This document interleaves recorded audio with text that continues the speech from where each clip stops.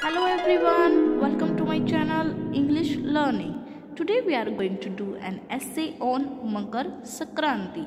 If you want to write a paragraph on Makarsankranti, you can take out some important lines from this essay.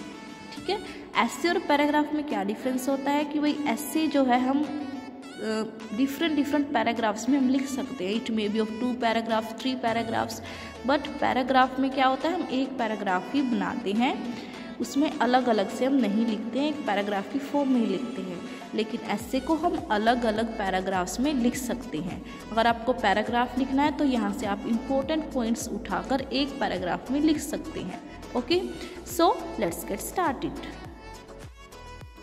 India is a country with numerous festivals having different cultural, religious and historical significance.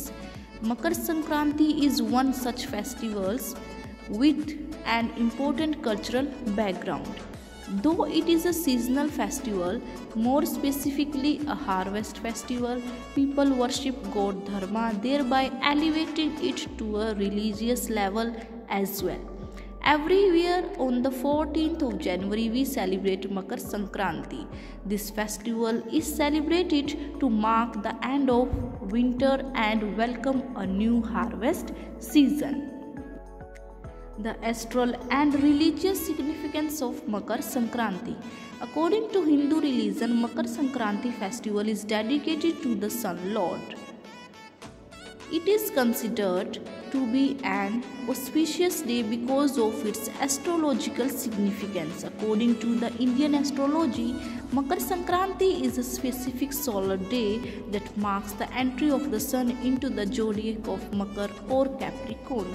This day also marks the end of winter months in India. After this day, the short winter days start to become longer and the long winter nights start to become shorter. Another important significance of this day is that it is the last day of the month of Po or Posh, and it is followed by the beginning of the month of Magha according to the Indian calendar. To coincide with the revolutionary movement of the earth with respect to the sun, the day of Makarsankranti is deferred by one whole day after 80 days. It is observed that after the day of Makarsankranti, the sun starts its movement towards the north. This movement is also known as Uttarayan. It is for this reason that this day is also known as Uttarayan. Now move to its cultural significance. Makarsankranti is a part of our cultural heritage, the roots of which go deep into Indian mythology. According to it, there once lived a powerful god named Sankranti. He defeated a demon named Sankrasura. To commemorate this win, Makarsankranti is celebrated. It is also believed that on the next day of Makarsankranti, the deity killed another demon named Kinkarasur. This day is also celebrated as Kinkrant. One can find the mention of the Makarsankranti in Punjab, the Hindu almanac. This almanac gives information on the clothing age, form, direction as well as the movement of Sankranti.